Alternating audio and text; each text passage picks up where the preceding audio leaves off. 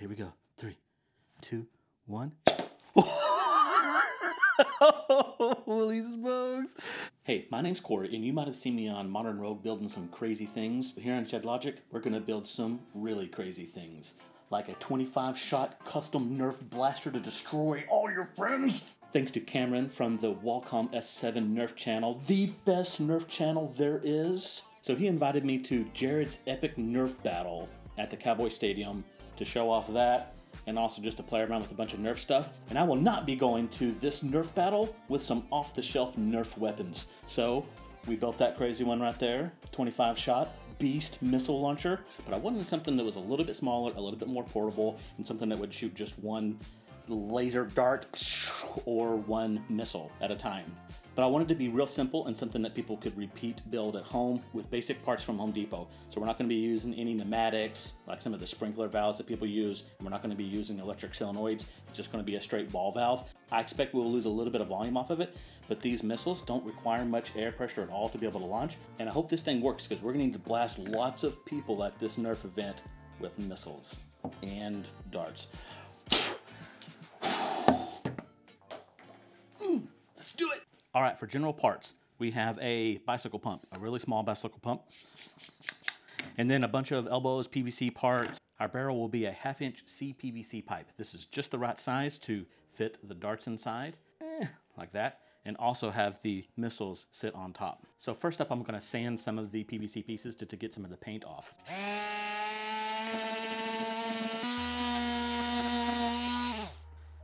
All right, so this will be the general layout of the gun, where we have the main barrel, the valve that will open up the air chamber to allow the air to go through for the dart to fling out. All this section back here will all be air chamber. And then right here is the pump. So you will take and actually pump this in, which will air this chamber, hit this valve right here that will send the air out. These right here, this is be where we add in our extra ammo. 1/2-inch threaded female CPVC connection to a 1/2-inch pipe. CPVC connection.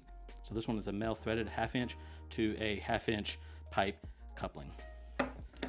This is a 1/2-inch T. Another one of the 1/2-inch threaded couplings. 1/2-inch threaded coupling on this one. This is a 1/2-inch ball valve. A pretty smooth flowing one. So hopefully we can open it up quick to get most airflow through. I will feed into these 1/2-inch elbows and 1/2-inch pipe for our storage chamber. 1/2-inch threaded on one side, non-threaded on the other for a 1/2-inch coupling, going into a 1/2-inch reducer from 1/2-inch to a 1/8 of an inch, and then an 1/8 of an inch Schrader valve. Going into a 1-inch PVC pipe. This will be actually what holds our pump. It is exactly the right size for this pump right here. I will put it in the description, but it's a TIAKIA bicycle pump.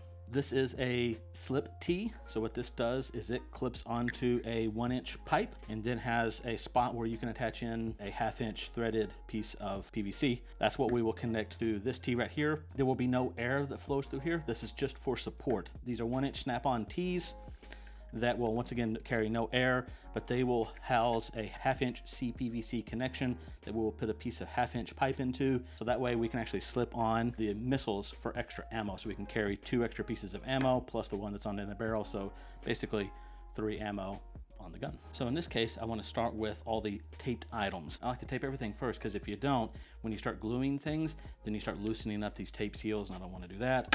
So get all the tape tight first. So now we need to measure the amount of pipe we want in between these 2 connections, which I want it really snug. It's gonna be roughly inch and a quarter. Yeah, about 1 1/4 inches. Don't fight me.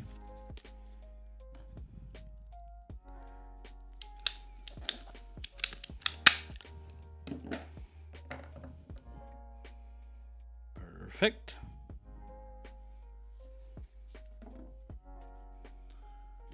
Now we can do the same on these. All right, let's glue some of these together. Man, I really prefer to wear gloves doing this purple stuff because it always gets all over me.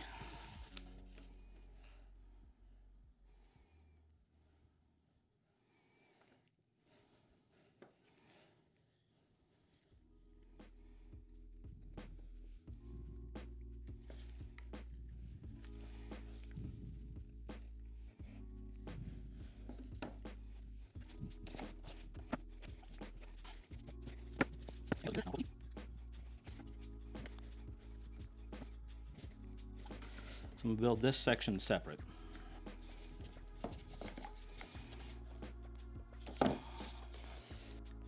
Okay, so we got a lot of the structure of the gun glued together.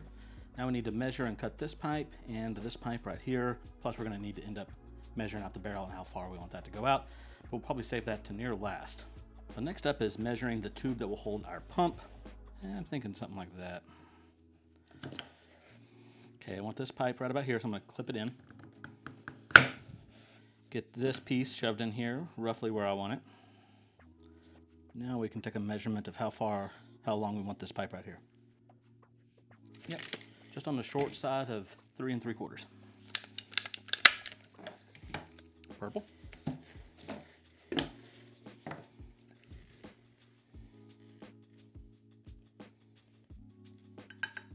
Now we can glue one side.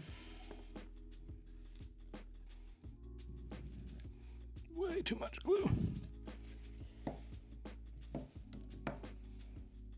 Yes. Yes.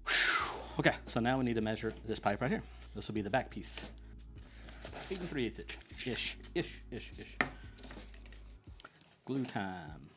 Let's glue this top one first.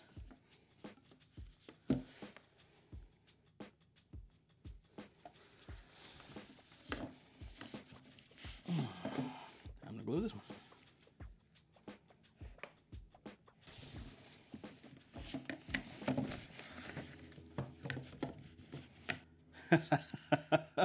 How cool is that?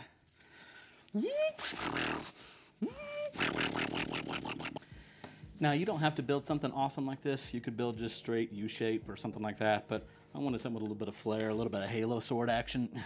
That's pretty cool. Okay, so we got the PVC parts glued. Now we want to work on the pump assembly. So this will fit perfectly down inside this tube. And so this has to connect to the Schrader valve right there. So this piece actually needs to be somewhat long, just so we have room for this, because I couldn't find an adapter to be able to replace this pipe. So it doesn't really matter, it's fine. So that will come out to roughly there, right? Where we want to cut this off is near this little joint here, because that's where this comes in and out. So we don't need it much longer than that. So I sanded that down pretty good, so I didn't want it to cut us when we were pumping it. Well, there. I forgot. We got to get this hose down in here. Oh, see, that fits just so perfect down in there.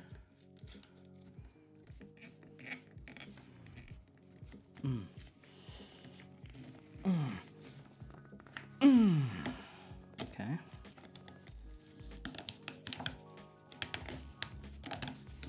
Like that. We may end up putting some hot glue or something down inside of this pipe to hold the pump. We're just gonna have to kind of feel it and see. It already holds air. I forgot, I probably shouldn't pressurize it while I'm still letting the glue dry. Yeah. Oh, it smelled like glue. Oh God, oh God. That was awful. Don't do that. So now that we have this out, I think we can actually work on the length of the barrel. So we can kind of sneak this one in there a little bit. Okay, so how long with the barrel do we want? I certainly don't want it that long because I can't reach it to put the Nerf arrows on it. So I definitely need it shorter than that. Let's try cutting it off the same length as this, and then because we can always make it a little shorter. Before I do that, let's glue it in there. Because we're bold. That's how we do. Not way too much glue. Just like we like it.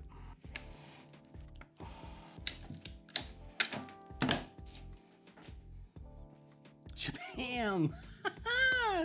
Check it out!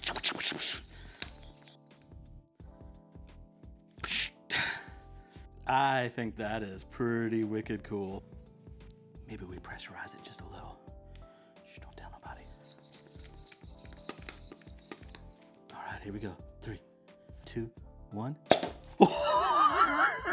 Holy smokes. Okay. Okay, so we have this bad boy assembled and glued. Now we need to clip on the extra ammo slots. So these are gonna clip on here. Whew, that is scary. So I'm thinking something like this. And then we have some of the barrel sticking out here for this to clip on. Say we cut them off somewhere around in here. We can always make them shorter if we want. See how that feels and looks. Yeah. What do you think? Pretty cool? You can just whoop, whoop. These will also be able to carry a couple extra of these. So you could have even more ammo. How cool are we? Pretty cool. The answer is real cool. Okay. Dummy. Yes. So I recommend painting it to your style. I'm gonna paint mine. I have no idea. I have a bunch of spray paints. I don't know what I'm gonna do. I guess you'll see in just a second. Maybe after this magic clap. All right, so we have completed the build of the crazy Nerf missile launcher slash sniper rifle slash Home Depot part masterpiece. Lillian, what do you think so far? It's nice, but you forgot tape. You forgot tape. Yes, of course, we're team tape. We're We team had to tape it up. Not only did we have to paint it, we had to tape it. Okay, so the first thing we gotta do is test its speed. We're gonna use our little chronograph. I don't know what that is, but it sounds fancy. Let's do it. It's roly boly. In 3, 2, 1. Woo! 185. I think we can get up to about 200 on it. Oh, deer! I just saw some deer. Oh, yeah. Maybe we can go get them with the Nerf. No, that's rude. All right. So I got it pumped up. We're going to do another distance test with the missile, and then maybe we'll do one more distance test with the Nerf dart. Let's see if we can get it off the court. All right, we're going to give it a little angle on it here. And 3, 2, 1. Oh, I made it to the edge of the court. It made it to the edge of the court. Let's go. I pull that trigger real fast. Oh, yeah. Okay, so we got one off the court. Let's try one of these darts, see if we can get one of these darts to fly. Yeah, my pinky fits in it better. Yeah. Oh, don't get your pinky stuck. Sure. Oh. I should probably close the valve. Oh, wow. Yeah, wow, that shot way over the court. All right, blow it up. Oh, gosh, dang it. Got me again. Oh, my God.